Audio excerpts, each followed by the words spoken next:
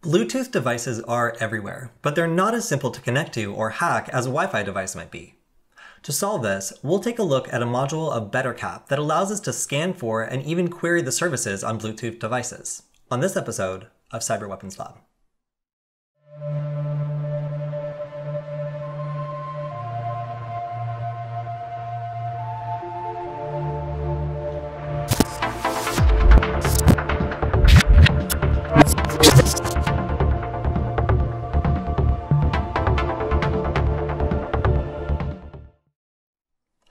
Bettercap, the successor to Ettercap, comes with a lot of powerful Wi-Fi hacking tools.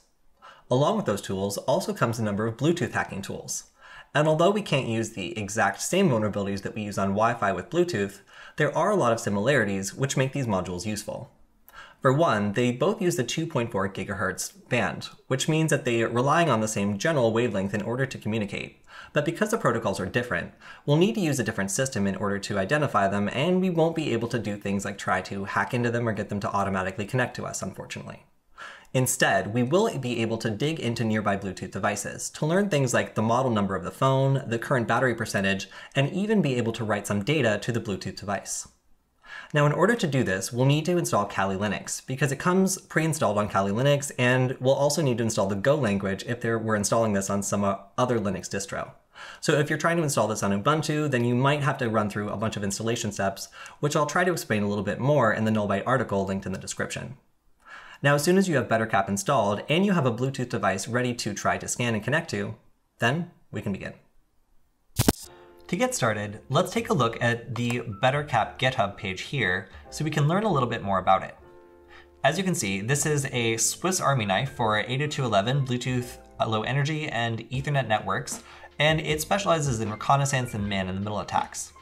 Now, there is definitely a lot here, and as you can see, the installation mostly requires that you have a correctly configured Go environment, which they don't really go on to say what that means, but you can also go ahead and install it via this command line series of instructions, but I'm just going to do it in the most basic way. And perhaps you have installed Kali Linux Lite and you don't have everything that comes with it in a regular instance, so you can just do apt install, well, first apt update, and then once it's done updating, you can do apt install Bettercap. Now, it's important to do the update because otherwise you might end up missing a bunch of packages that haven't been updated in a while in the repository of libraries that you're working with. So again, make sure that first, before you install this, you run an update like this. Okay, there we go. That took a very long time, and I have no idea why, but now that our packages are updated, we can just type apt install Bettercap, and that should go ahead and install everything that we need in order to get this running. Now, if you're running on Ubuntu or something like that, you're probably not going to be able to find this, so you'll need to make sure that you have the Kali sources installed, because otherwise it won't know where to go ahead and find all these packages. Now, I don't know why this is saying it's installing, because I clearly already have Bettercap installed, but once this finishes installing for you, you should be able to simply type Bettercap in order to get started. Although once you do, you're going to notice that it's a little counterintuitive. You're not just adding flags to open it, it kind of drops you in a menu system, and if you don't know the commands, then it can be a little confusing to know exactly what to do. So let's take a look at some of the commands that we can use specific to Bluetooth Low Energy in Bettercap so we can get a better understanding of what it is we'll need to do when we have it open. So here you can see we have a couple basic commands, the first being Bluetooth Low Energy recon on, which will begin basically scanning for different devices, and this can get pretty dramatic if devices around us are using MAC address randomization because it'll show a lot more devices than there actually are. We can also go ahead and switch that off when we're done scanning. We can clear if we need to do a new scan, and then we can type show if we want to see all the devices we discovered in that scan, along with some extra information. Now, if we find one that's interesting, we can use Bluetooth Low Energy enumerate, which basically scans the device and gives us all the information we can learn about it, usually including the model number of the phone, if it is in fact a phone that we're scanning. Now, we can also write some data to the device, but I haven't really gone too much into this, so I'm not going to go over that today. Instead, I'm going to show you some more interesting things you can do with doing things like sorting the devices that you've discovered so you can distinguish the ones that are closest to you by signal strength. So let's go back to our terminal window, and what I'm going to look at is, well, I reached timeout, but it doesn't matter. What happens when I just type Bettercap?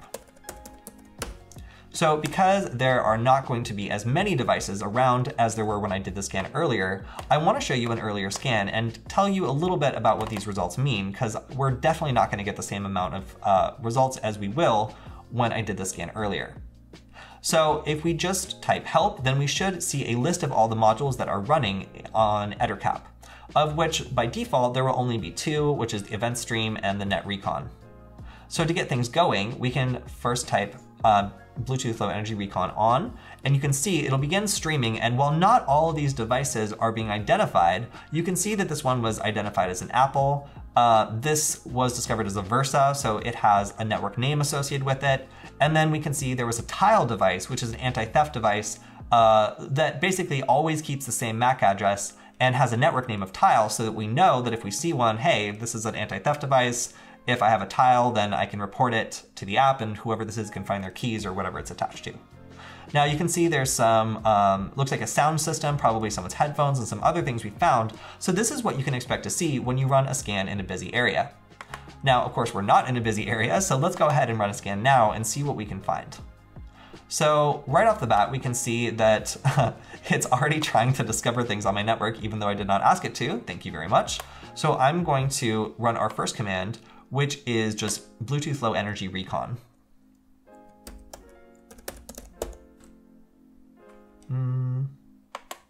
Let's do first BLE Recon on. Make sure that that Bluetooth is turned on.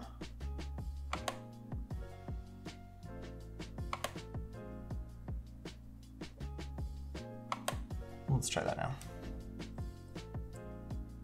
There we go. So now we have our Bluetooth Recon powered on. No idea why it took a minute to do that, but it's now working. So this will begin to start looking for Bluetooth devices in range and tell us a little bit of information if we can find it.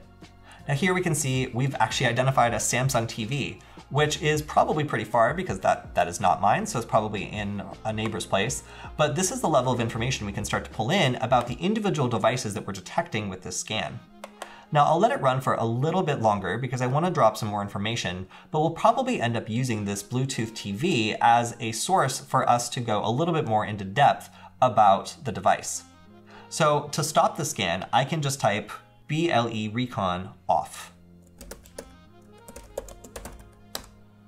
Now we've stopped the scan, and in order to show the results, I can type BLE show.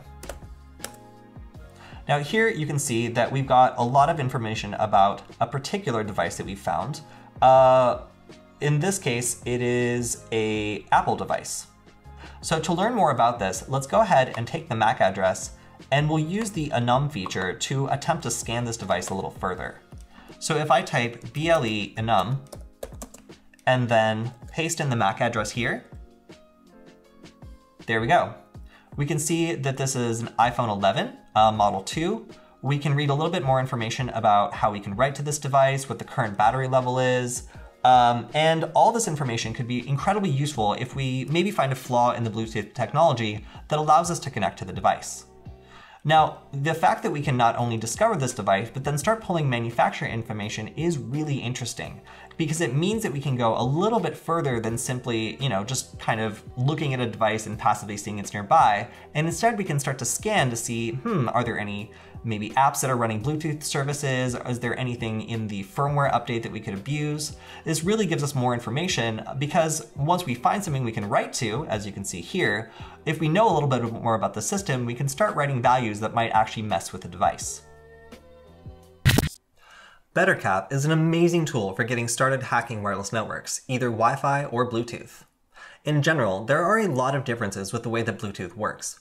And one of them we might experience when scanning is finding a whole bunch of Bluetooth devices when there's actually only a couple in the room. Now this is because a lot of Bluetooth devices are programmed to randomize their MAC address in order to prevent them from being tracked. And while this isn't the case with devices like maybe a Tile, which would have a consistent MAC address all the time so it can be tracked, because that's the purpose of the design, many other devices will periodically randomize their MAC address and create the illusion that there are a whole bunch of ones in range. Now, if you see this, you can generally also identify it by seeing that there's no manufacturer listed after it, because since it's just putting up random MAC addresses, it's not really going to trace back to a particular manufacturer. That's all we have for this episode of Cyber Weapons Lab. Make sure to like, comment, and subscribe, and also check out the Null Byte article linked in the description.